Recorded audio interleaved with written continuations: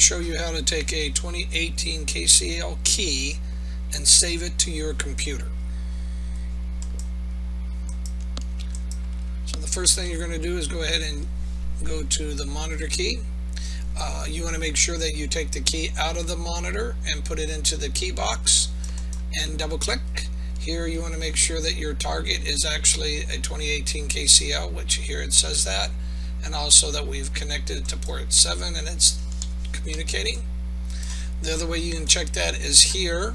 You can see that we have a 2018 KCL, that's our target, that we are communicating, and there is a key present. When there is no key, it will read not present. When you put the key in and retrieve it, you have it. So to get the key from the key to the software, you're going to go ahead and go read.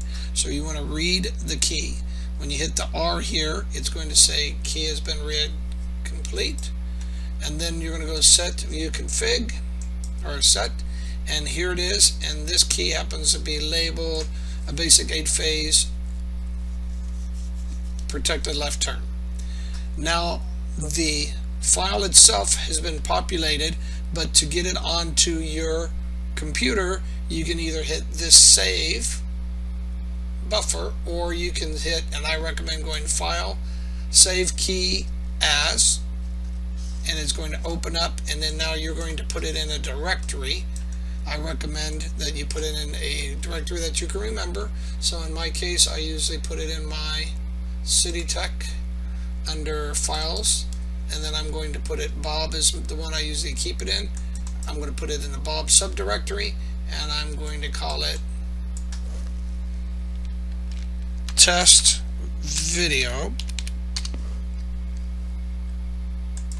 and then I'm going to go get rid of the asterisks and go save. Now if you notice, it tells you where it is on your computer. So now I'm going to go ahead and close all, and to retrieve that file you would go to file, or here I'm going to go to the open, right here, open a file, and then I'm going to go fetch it, which is right here, and remember that's the directory of city of or from, and then we have Bob. Let's go back here to show you. I'm going to go to another one, and now I'm going to go back and go Bob, and there is my video. Remember, it is now saved, or it's on the computer on the software. To get it back onto the key, you would hit right. It's going to tell you that it's been completed, and to verify, I always like to hit verify, and you should always have 0 arrows and 0 warnings. If you have any warnings, it just tells you, what are you sure you want to do that to the key.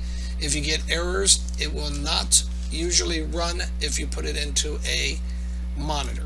If you have any questions, please feel free to call me at 602-396-1284, or you can go to our website, support.edi.com.